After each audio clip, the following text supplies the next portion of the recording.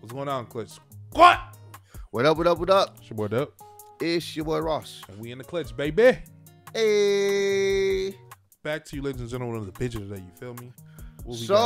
We're going to check out, I investigated the cancer capital of America. So basically, this place in America is a lot of cancer going on in this particular place. So we're going to check out, see exactly what place he's talking about, man. Yeah, no, that's pretty wild, man. And yeah, it's a lot of places like that be near the chemical plants and all that. With all the things that are going into the air. And yeah. You know, it's so much. So, man, be careful. And yeah, I definitely say try not to live next to any plants or anything like that. Or known areas that you know got a lot of infectious stuff in the zone. Because it's inevitable. All right, let's get right into this one, man. Everybody got cancer. I got throat cancer. This is how you start Reserve, Louisiana. Yep, sounds about right. That's the first thing. Everybody got cancer, and I just mentioned casually, I have throat cancer. That's wild. To just casually say that like it's just a normal thing. That's wild, bro. Cancer sucks like crazy. Jesus, bro. Wow. That's, and it, like you just said, a plant.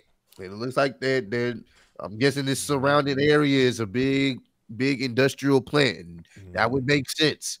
Reserve, Louisiana, the cancer capital of America. Might just died like day before yesterday from cancer. My dad died of cancer. I hope I don't have cancer. The EPA says the cancer risk here is almost 50 times the national average. The plant puts people who live and work near the facility at the highest risk of developing cancer in the country. More than 100 petrochemical plants and refineries dot this corridor between New Orleans and Baton Rouge, often referred to as Cancer Alley. Go a half-mile farther away, and the cancer rate drops significantly. But how many people actually have cancer here, and what can be done to stop this? So I met up with Robert, an 82-year-old lifetime resident of Reserve who lives a few blocks from the plant. Wow. My mother to a weird cancer.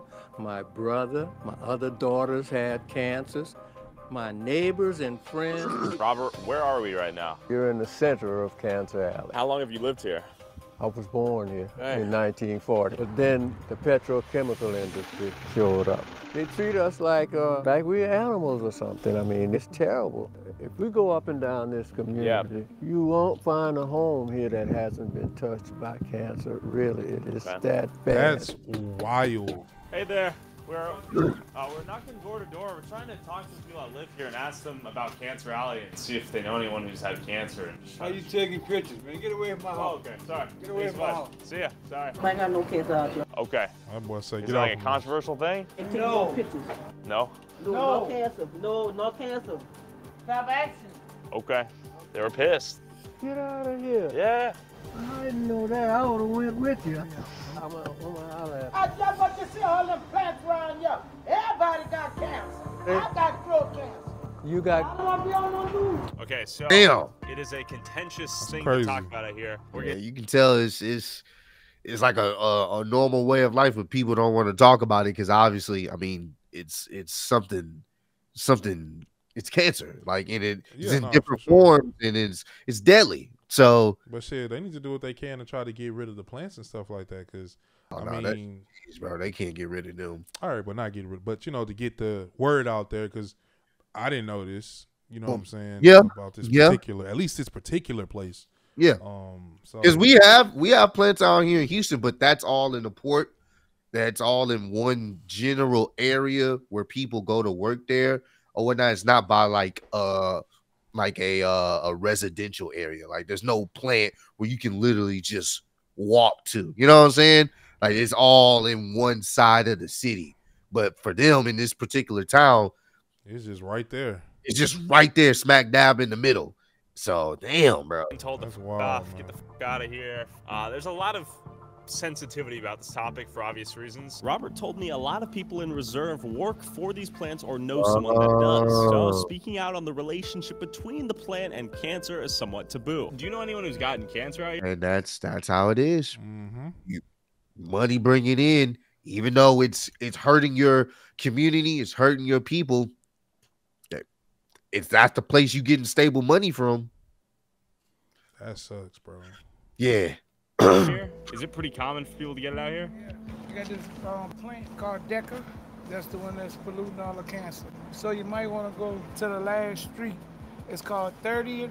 That's where it's doing the most killing at. Okay. Somebody just died like day before yesterday from cancer. A lot of my people died from cancer. And these factories are the ones polluting? Okay. Thank you for your time, sir. 30th seems to be the epicenter. It is the closest to these factories out here. We're gonna pull up to these real quick, see who and what we can find. But before I spoke to people living on 30th, I drove to the infamous DuPont Danka plant emitting chloroprene into the air and giving the people that live nearby cancer. 4 years ago, Robert flew 7,000 miles to their headquarters in Tokyo, Japan, and tried to get answers from the executives. Some people who you know and who you represent are profiteering off of the suffering that's being put on my people by DuPont Danka. They were turned away. Danka later told them they couldn't meet because of pending litigation. They demonstrated to us today that they don't care about what's happening to them. They don't. And he stood on his face. He stood on business. He went all the way over there. Yeah. He went all the way over there, stood on business, and I can tell you now, they ain't give two fucks. They look like why? You want to know why they don't give two fucks? Money. Because it's money and it's not affecting them personally. That sucks, bro. And the government allows it. Yeah. That's the thing. It's a foreign company, but the government allows it. It's money, bro. At the end of the day, the same government that we sit up here and boys will defend. And there's good things about this country, but there's also bad things about this country that need to be addressed, and stuff like this happening to our people that are on our own country, and we're allowing it to happen for that bottom dollar, bro. That's wild, bro. That's at the end of the day, man. That's why we say it really ain't about race. Motherfuckers get it way confused. Oh, it's about this. If you don't have enough of this money, they don't give a fuck about if you white or black, wherever you from. They do not care. That's facts, bro. They don't give a shit. The people in Reserve, Louisiana. You know, I brought people on tours, and I went right in the front right there. I parked, and they called the police for me. First, they sent out the guard, come running out. As we drove in undetected, I began to notice some rather ironic signs placed everywhere. Think safe, stay safe from cancer that we're giving you and your family. Yeah. Safety is everyone's responsibility. The irony of these signs is that everyone living around this factory is getting cancer. And little did I know, the DuPont Danka plant was one of over 150 petrochemical plants along what's known as Cancer Alley, 85-mile stretch of land along the Mississippi River between Baton Rouge and New Orleans. Environmentalists refer to Cancer Alley as a sacrifice zone, but DuPont Danka claims the company says the EPA's chloroprene concerns are based on faulty science, resulting in a dramatically inflated risk factor. Surrounding this entire city, we see factories right now. Look at this horrible thing right here, man. This is the grain elevator. They do import and exports of grains. And this also pollutes the environment? Oh, terribly so. It's what's called grain dust. That contaminated water right there, could I drink from it? No, you can't drink from the city water here. We don't drink the water here, we buy water. Could I take a shower out here? That's the one thing that we're worried about, because we can't find a way to take a shower. We've got to shower in this water. This is the one plant bro, that's terrible. And it's kind of hard to tell people, oh, just leave. Niggas are born there. Yeah, you can't born and raised pick there. up everything and leave to go to another city. That shit ain't as easy for everybody. It's not, bro. Especially if that's all you know. You grew up there in the 1940s. That's all you know. Oh yeah, just leave.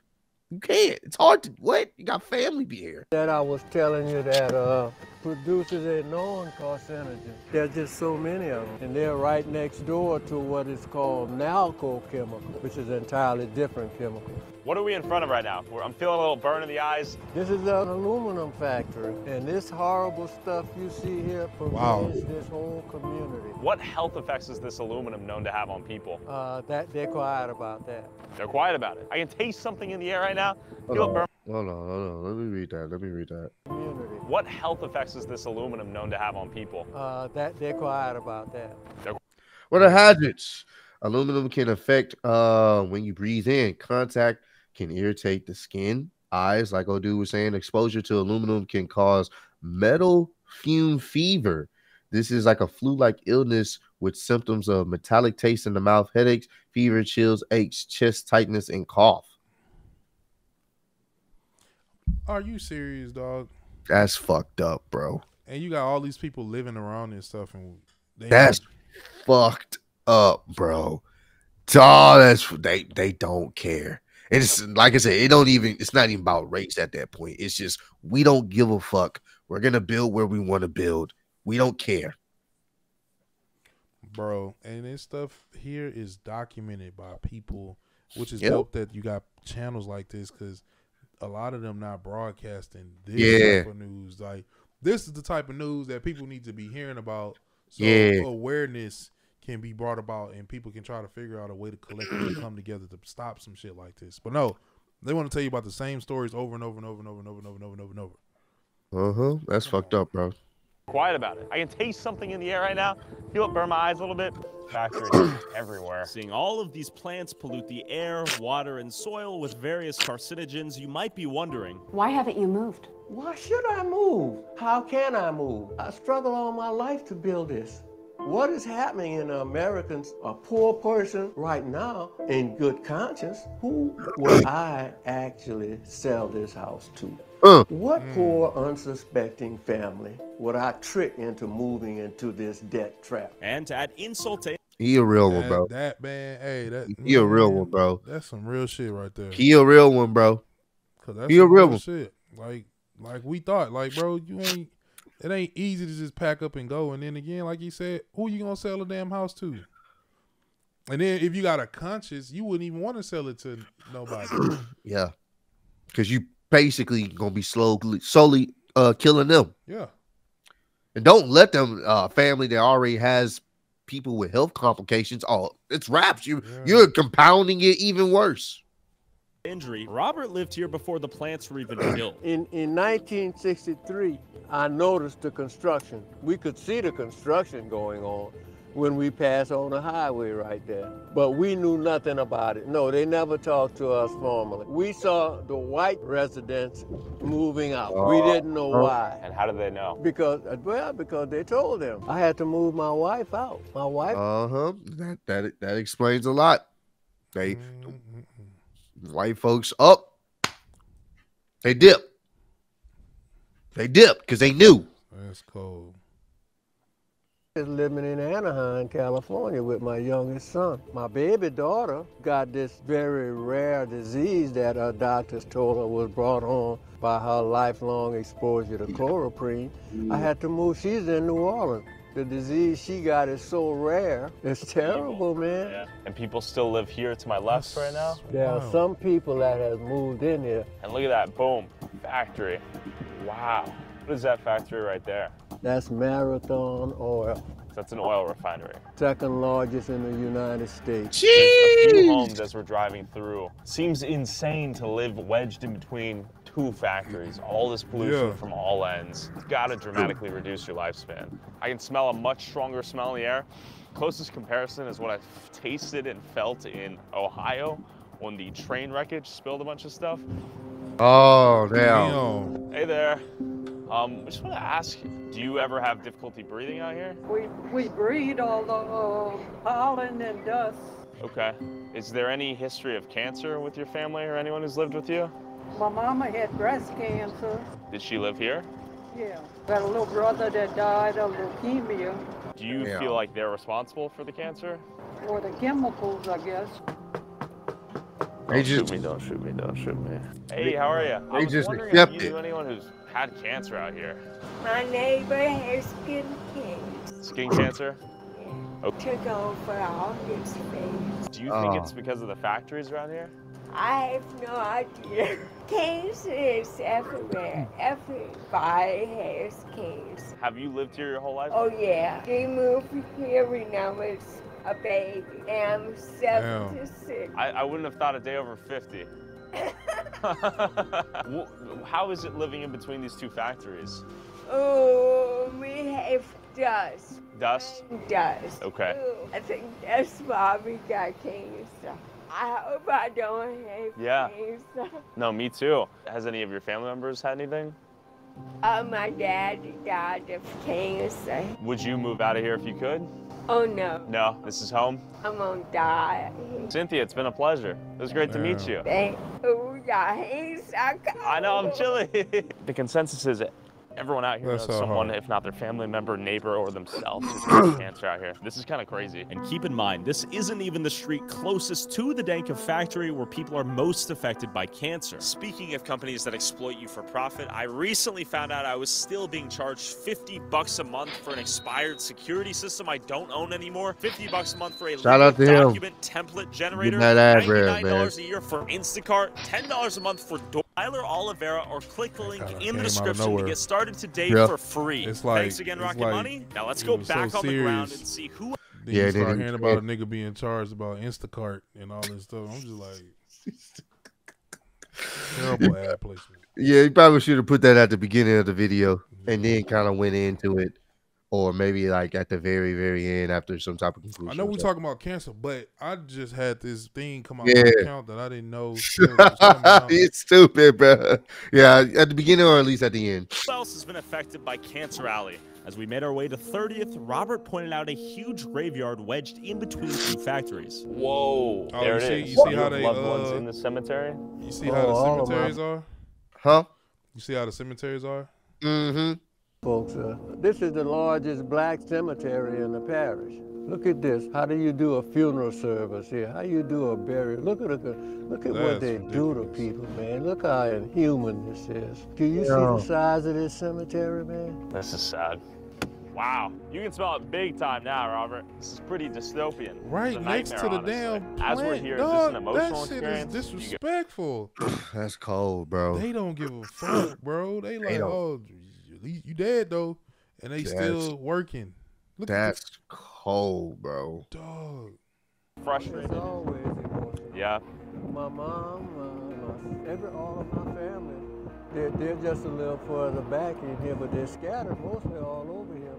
But see what people have started doing, look, they're building on top. Oh, these are two coffins on top of one another. They got to stack them. We're the sacrifice peoples. We're the sacrificial lambs. Yeah. And the most tragic irony here is a lot of these people died due to the cancer received from the factories they are now wedged in between after death. We're headed to 30th and 31st. This is the part of town that is closest to this factory and is logical. Yeah, bro. This is cold. I ain't gonna hold you, bro. What you got killed by, now you gotta eternally rest with your body there.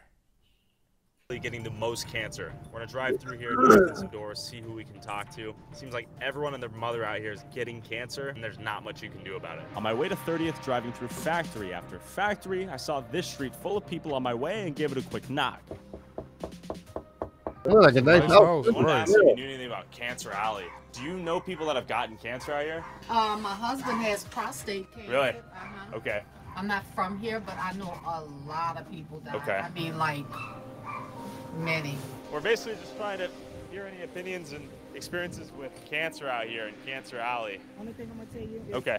My sister. Yeah. She died of cancer. She died? She died March 8th of 2023 of this year. year. Sorry to hear. Cancer. So we've noticed it's very controversial to talk about this out here. Is it a sensitive subject? Yeah, it is. Yeah. Because we lose so many people. In my family, just alone, we done lost 12 people. That's crazy. How does the city look at cancer out here? Are they fed up with it? Are they fed up? Yeah. Every time you turn around, we losing somebody to cancer. Do factories and the companies ever say, "Hey, here's some money. Sorry about that"? No. No. They don't give a fuck. You think the factories will ever shut down? No, not Marathon. Marathon will never. It's too big. Too big. But them, they can close down. Danka? Yeah, Danka can close down because the things we see at night, you can smell it in the air. I can kind of taste it. Yeah. Yeah, you can. Like I said, I just lost my only sister. Yeah. Of March of this year. My sister was living on 30th Street. Okay. The closer you get to 30th, the closer you are to the You're factories. You're in the backyard of the plants and everything. Having walked through a few streets leading up to 30th, we had finally made it to the zone. What I say is, boys, it's fine. You can get people gonna get their wealth, all this other stuff, but at some point, you meet your maker. You gotta pay for that, bro. And if you willingly know, which they know, what's going on, and you don't give a fuck, that's okay. We don't all live forever. Motherfuckers try to find their way to live as long as possible, but everybody has to meet their maker at some point. Whatever you believe in, best believe. Yeah, I think that'll be the only other solution. I see what Jill put. Give it a few years. Investor will buy this town out and make it a factory zone. Yeah, like that's the solution. Oh, we ain't closing nothing down. We're gonna throw a few dollars in your pocket so that way we need more room. And then we just gonna, instead of having to worry about potential lawsuits about giving people cancer, which I don't even know how they ain't getting no damn lawsuits, but because they probably don't. I mean, you to do that, you definitely gonna have you a good lawyer. You gonna have to have some money on your hand because they gonna fight you with it. These type of companies, they gonna fight you tooth and nail. Yeah, but shit, the proof is out there. Like, nigga, if you got the niggas on the commercials coming, hey, have you been diagnosed with mesothelioma? Call 800. Like, bro, just you get a gang of them together. Oh, yeah. And then more documentaries and shit like this. The proof is out there. Affected by chloroprene and, in turn, cancer. They're the closest to the factory on this street right here. You guys know anyone who's got cancer out here? Everybody you look at. Really? Yeah. Up there on the right here? The tarp? Okay. Thank you so much. Hey, sorry to interrupt. And we're making a little documentary about Cancer Alley. Do you know anyone who's gotten cancer out here? This household, that household, or one up further. They all do? Yeah. And nothing's been done about it for 50 years. So seed is already planted. It's in the ground. All my trees are dead. That's too late almost. Wow. Yeah. My parents had cancer 3 times. Did they link it to breast cancer, which was inherited. Then she had colon cancer. Then she died from ovarian cancer at 89 years old. Jeez, okay. Thank you for sharing. And my brother, yeah, he died though. Of cancer? Yeah, I know people that done died of cancer. My niece, a good bit of people. Is it something that's talked about out here? Yeah, kind of swept under the rug. Did your brother live on this street? He used to live here. Matter of fact, he worked at that plant. He worked at the plant? Did he ever think that they had any influence on him getting cancer? Let's see. Okay. Don't bother me. I've been here since I was 7 years old. Okay. Do you think it's overblown, the fear of what the factories are doing? I kind of think it is overblown. To me, it don't bother me. I like my spot. My dad built this and he died from like prostate cancer. Do you think that may have been influenced by the factory? No.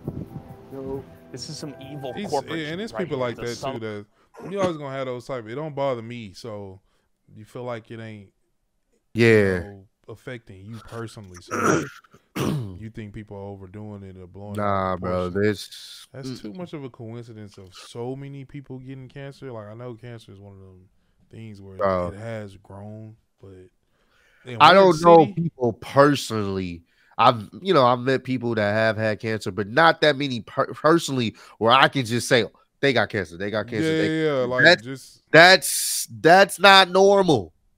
No, it's not normal. And the only correlation is the plants around. Why you think, like I said in Houston, there ain't many people that stay around them plants.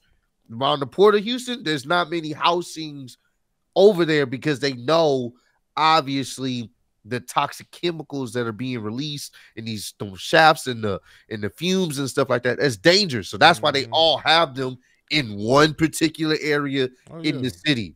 Because they already know. Them white folks, they ain't playing that shit. Nope. And see, that's a part of this that I noticed that we have to address. Like a lot of our people don't really. They don't fight back. Like what's his name? The dude flew all the way over there. Could you imagine, bro, if all of them as a community rallied up and was angry just as much as he was to see something happen, bro? They would have to do something. Yeah. Like, that's too much of a coincidence, bro. Everybody getting cancer? Come on now. All your neighbors? Yeah, all your neighbors, they children, they grandchildren. Nah, bro. He talking about A it ain't massacre bothering me. on play, done through the air, the water, and the soil. After knocking on nearly every door in 30th, I finally met someone besides Robert who is at least trying to fight back. Do you know anyone that's gotten cancer by chance? Well, for sure. Yeah? Everybody around here has gotten cancer. And so that's why I've joined the fight, because of what it's not us saying it. It's either we're going to believe the government or we're going to believe these guys. By the time we find out things, it's too late.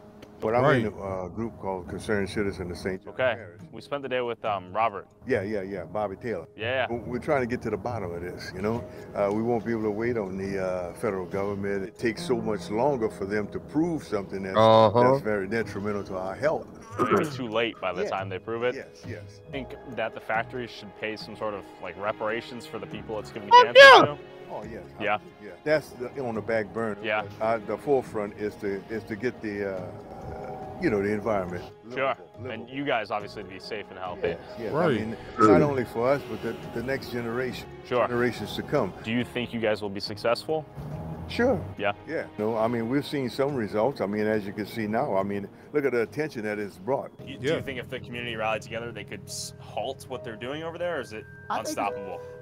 I think we can, but then again, we're facing a big plan. Sure. But I think we can. We get together, we rally. I think we can do it. Okay. It seemed like the worst was behind Cancer Alley and a brighter future was ahead. Until you learn that companies are working to build even more factories out here. This little community here of Wallace, I think it's got about 850 people. And they want to put what here? They want to put a gigantic grain elevator.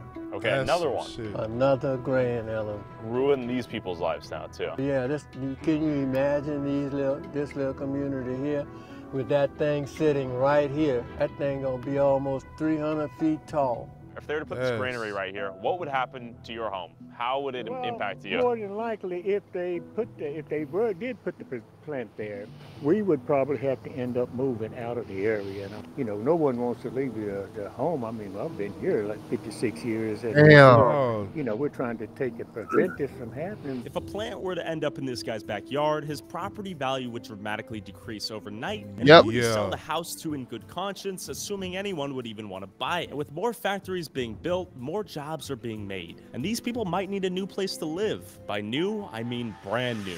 Robert, final phase selling now. They're building more homes? Why? Most of the people who they're aiming at are from out of town.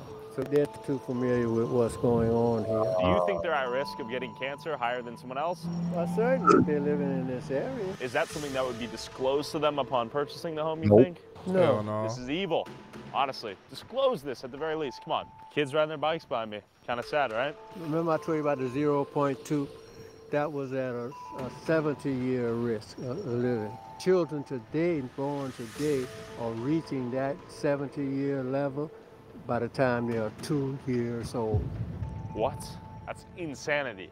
Look at that. For sale, all these brand new homes. The brand new residential community right in Cancer Alley. It's kind of evil. They're building. People are moving in here.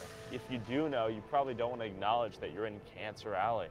What will it take for all these companies to stop putting their factories here? For the people to be able to stand up, be able to exercise their rights. They come here primarily because we're the low-hanging fruit, which means we're the most vulnerable group. Black people are the poorest people black. here. We got 400-year history here. We're still at the bottom. They're aware of everything that this plant is doing and what it can only lead to, but they're not doing anything about it. They got the power to tell that plant, no, you can't do that. That's against human nature. That's against humanity. Yet it's important to know that DuPont Danca is the only facility in the U.S. that produces chloroprene. This chloroprene is then synthesized into a rubber known as neoprene. Neoprene is found in use in rubber gloves, laptop sleeves, electrical insulation, orthopedic braces, etc. If we didn't buy things made out of neoprene, the plant producing neoprene wouldn't even exist. While it's easy to point fingers at corporations and call them evil, while we're the ones wearing a shirt made from a child sweatshop in China, while watching this video from our lithium-ion battery-powered cell phone made using cobalt mined using child slaves in Africa, who's really to blame for all this? Well, it's poor black people in Louisiana for now. Maybe next week it'll be you and your family. Also, whoever has the most viewed TikTok or YouTube short using a clip from this... bro. Did he add a cough at the end? Yeah, he definitely added a cough at the end. That's crazy, fam. Yeah, man. This is man, that sucks, bro. Just tell me what I need to stop buying. What is it? What else we need to stop buying, bro? That's cold, bro.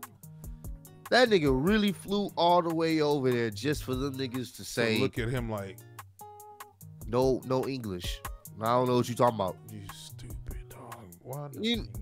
You know damn well that nigga had a translator up there and still was probably, I don't know what you talking about. Like how Shinsuke be talking to Cody. Facts. You stupid, but facts. Yeah, but nah, man. On a serious note, my prayers go out to everybody that has ever endured with any cancer themselves, family member, anybody from this, small parish and town and state in general. Yeah. Especially in the hands of big corporations and companies and plants that know they're ruining the lives of all these people, and they continue to do it anyway without even giving a fuck. They looking for more real estate to put more plants. You feel me? But like Ross said, you gotta you're gonna have to answer one day to your actions. Yeah. These are a lot of people seeing that little funeral, bro, seeing that graveyard in between plants. Yeah, bro. That if that ain't a big FU to the face, fam, I don't know what else is. Yeah, like, bro. Yeah, that's ridiculous. But glad we were able to check this out.